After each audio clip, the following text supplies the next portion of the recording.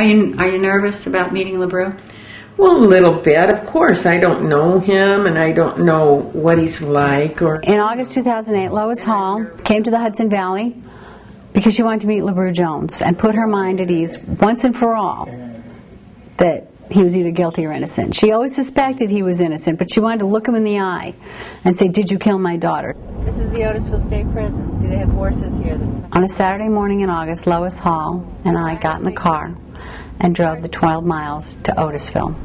It was visiting day, but we had arranged in advance to meet with Lebrew in a private room segregated from the rest of the visitors and the population. But they don't stay. We were met outside by a deputy superintendent, Louis Franco, and he brought us inside into this private room. We weren't allowed to bring a camera, but we sat down and waited, and Lois was a little nervous. I know she was a little scared because, after all, this is supposedly her daughter's killer. And Lebrew walked in the room, and they took one look at each other, jumped into each other's arms, and just embraced and burst into tears. It was totally unexpected on my part. They were like apologizing to each other. He's like, "I'm so sorry for your loss," and she's like, "Oh, I'm so sorry." And he said to her, "You've been in prison all these years too." He said, "You've been in prison all these years too." And they held hands. They sat back down and they held hands across the table, leaning over, looking into each other's eyes, asking each other questions. Louis Franco, the deputy superintendent, he's like 6'4", big burly guy. I thought he was going to cry.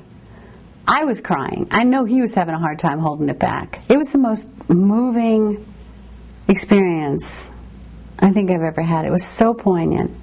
Before we left, before we walked out, Lebrew stopped and he looked at Lois again and he said, "I didn't do it." She didn't ask him, but he did. He stopped her and he looked at her. He wanted to say it again.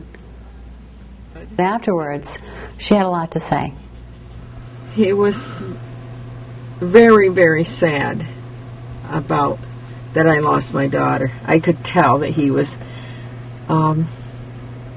genuinely sad about that. I can't imagine him doing the things that were done to my daughter. I can't imagine it. Not even that he was big enough to be able to do that, but that he didn't have that look in his eyes that could possibly have changed into someone horrible, like who has done that, the person that did that. Where I've seen that look in people's eyes before, and you say, "Oh, get me out of here," you know.